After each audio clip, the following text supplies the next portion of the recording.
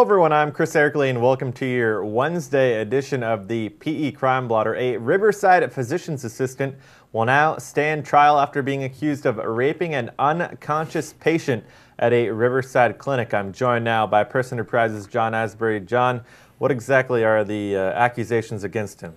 Well, back in 2010, a woman went to a workers' comp clinic off Chicago Avenue in Riverside where she said she was going for an injury after an industrial accident, and the doctor injected her with a unknown sedative, and next thing she knew, she was passed out and woke up in the doctor's office. Now, the physician's assistant, his name is Victor San Ramon. We understand a confirmation via DNA was made.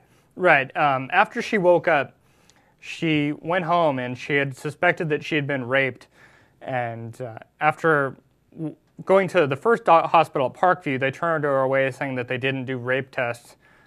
She waited about a month to tell police, and police did a DNA check on her clothing that came back in 2012 to Victor San Ramon, who's the physician's assistant at the clinic. And is there a belief that there may be other victims? Yeah, that's one thing that prosecutors are looking for, and that's one they wanted to get this story out.